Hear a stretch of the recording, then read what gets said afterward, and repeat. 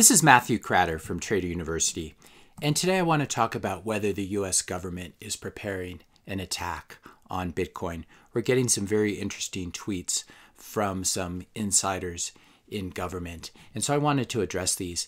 Now, you know that I've been talking about different hypotheses about Bitcoin. This one from about a week ago is the hypothesis that the US government actually wants much higher Bitcoin prices as a way of fighting the Chinese central bank digital currency. But it's important to realize that governments are divided. There's lots of different factions that are fighting with each other. It's not a uniform institution. So on the one hand, we have Wall Street, which is really on board with Bitcoin now. This is one of the things that gives me a lot of confidence because I usually have found in my life that whatever's good for Wall Street is good for the US government. There's a lot of money sloshing back and forth between these two groups, as well as people moving back and forth. And so if Wall Street loves something, especially at the beginning, especially if it hasn't blown up the economy like subprime mortgages, the government's not going to step in and do anything against it. We just had some inside news here from Morgan Stanley that they're about to provide a Bitcoin investment vehicle, an ETF, etc. And they're trying to get all their RIAs on board with selling Bitcoin. So these are bullish signs for Bitcoin. We have lots of billionaires like Musk and Michael Saylor both buying Bitcoin personally, at least in the case of Michael Saylor, and also buying it for their balance sheets. So it's easy to be bullish on Bitcoin when the billionaires like it and Wall Street likes it. I think these are very powerful constituencies, and that's going to be very hard to go against Bitcoin when so many wealthy people like it. That being said, we are in an acute fiscal situation where the federal debt, the total debt of the U.S. federal government, is hitting approximately, call it 26, $27 trillion. And this has reached the point where it's much higher than U.S. GDP. And this is really a huge problem. It has been a problem since the whole banking system was bailed out in 2008 and 2009. And so we have this situation where the giant iceberg that's about to hit the boat is U.S. government debt. Bitcoin is clearly a lifeboat. And what is it a lifeboat from? Well, I'll give you a perfect example here. We have the markets pricing in future inflation on the 5-year note. So this is the market's expected inflation at the 5-year level. It's called the break-even inflation rate, and it's calculated by looking at TIPS versus regular treasuries. Anyway, it's north of 2%, 2.39%. This was usually never allowed to run so hot. 2% was really the limit that was imposed. But we've had a lot of comments from Chairman Jerome Powell over the past 12 months that they are going to let the Federal Reserve, which is the U.S. central bank, they're going to let inflation run hot. And it's actually, the actual inflation rates are obviously much, much higher than this. This is all part of sort of the CPI fallacy. That being said, even if this one is correct, if this projection is correct, 2.39% inflation rate on the 5-year break even, and then the 5-year treasury, just the straight nominal treasury, is yielding less than 1%. So anyone can see that if you are making 0.81% on an investment, you usually have to pay taxes on the interest income, and then it's being depreciated by 2.39%.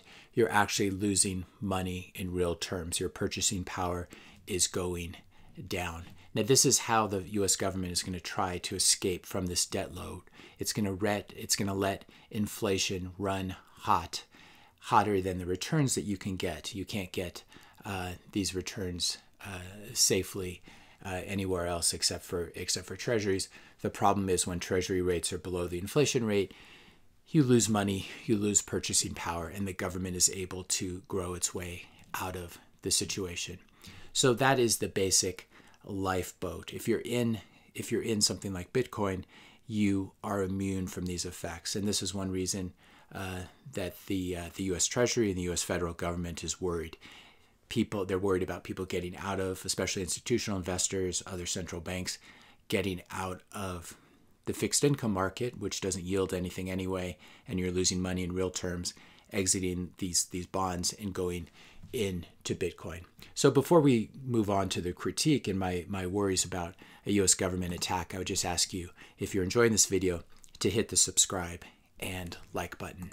So we talked a little bit about this a couple days ago, Yellen coming out talking about how extremely inefficient Bitcoin is. She's obviously a huge opponent of Bitcoin.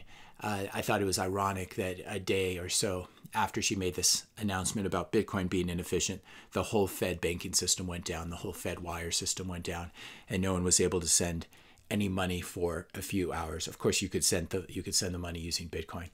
Just a little bit of an irony or karma in effect here. But what I'm talking about today is that this Yellen speech may have been a trial balloon to test investor sentiment, to test the market's reaction to what may be coming down the road.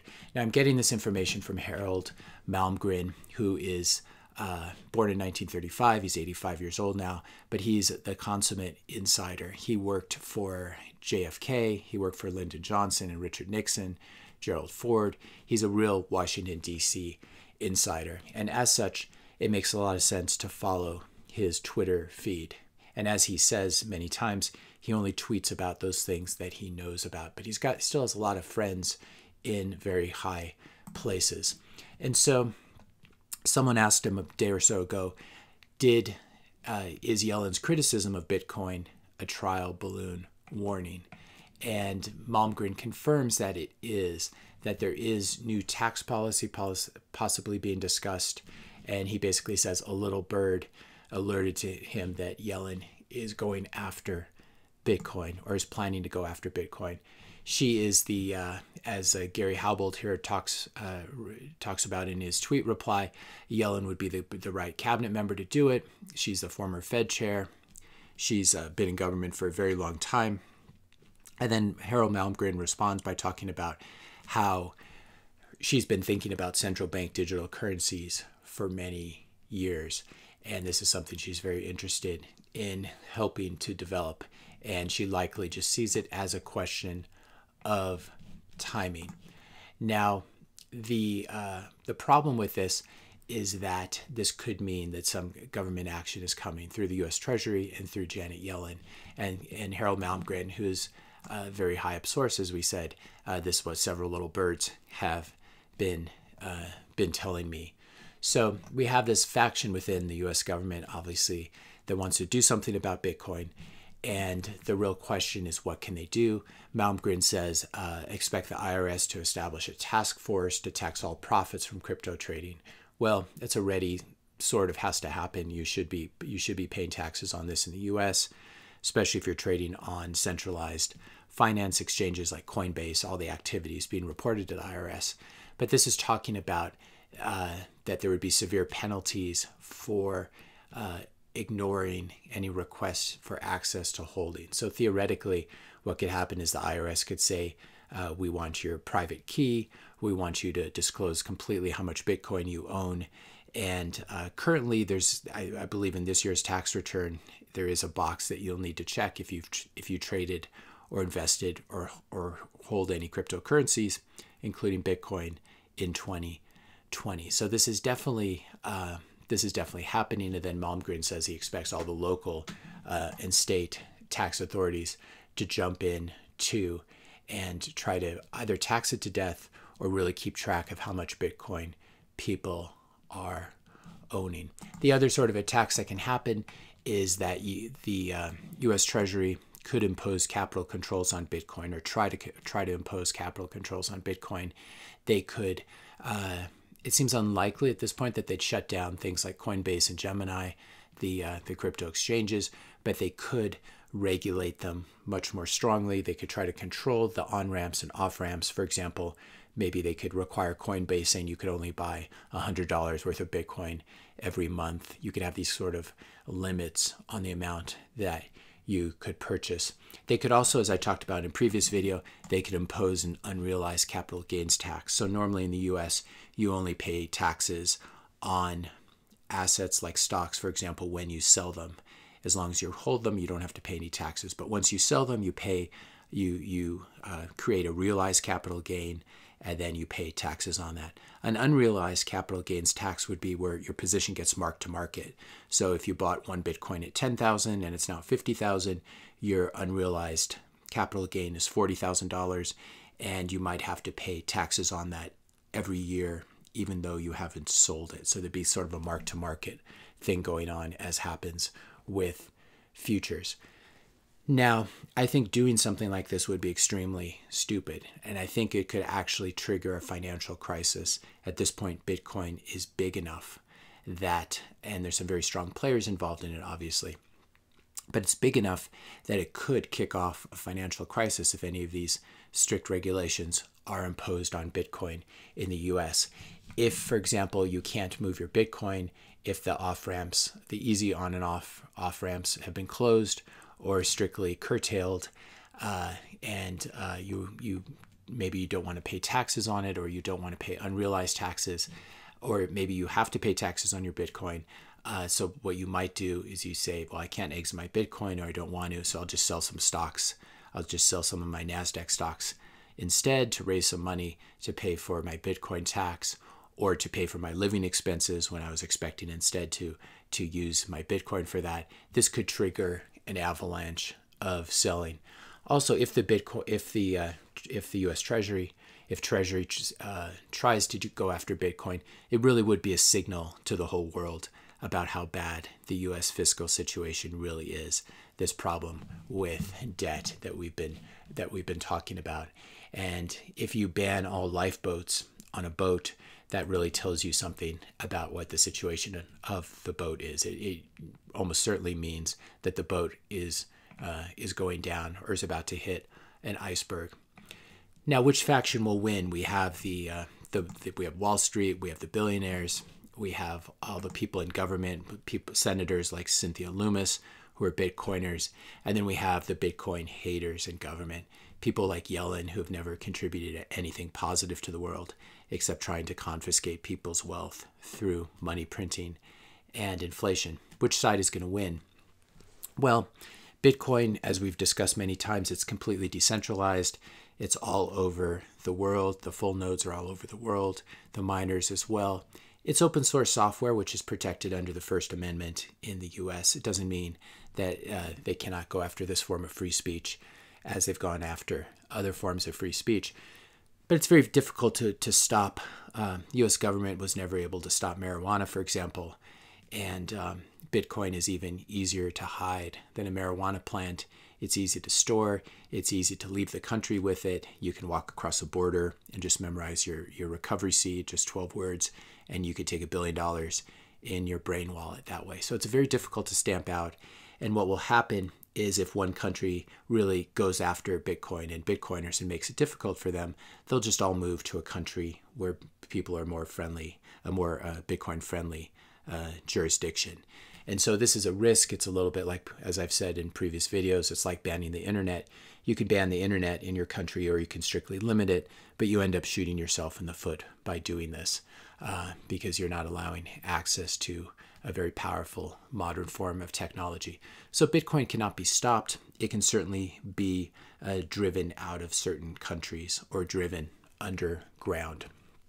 So I don't think the US would be stupid enough to do this, especially in this really early stage. The way the US handled the internet was to sort of stand back and let it develop in the 90s and early 2000s, and they tried not to tax it. They tried to just let it grow and observe it and really see what it was going to become. It seems to be that's the official policy with Bitcoin as well, to sort of let it grow, definitely tax it, at least at a reasonable level, tax it just like stocks. So you pay taxes if you're trading it or if you exit an investment position. It seems to me unlikely that that Yellen would be successful here. That being said, if this faction is strong enough, we could see something like this thrown at Bitcoin. So all Bitcoin long-term hodlers need to be aware of these risks, and you need to really have a plan. I'm not going to sell my Bitcoin no matter what happens. I'm going down with this ship. I'm prepared to move somewhere else if the U.S. doesn't treat me well, though I certainly hope I can stay here. This is my home. This is where I was born. So hopefully something like this doesn't happen, but I just wanted you all to be aware of this.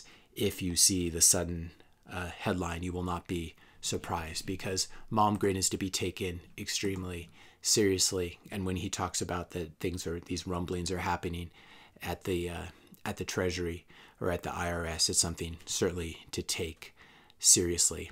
That being said, if an attack on Bitcoin like this were to happen, you can think about what happened to the price of marijuana plants when cannabis was outlawed in the U.S. in the 1930s. The price goes up, and it becomes even a more valuable thing.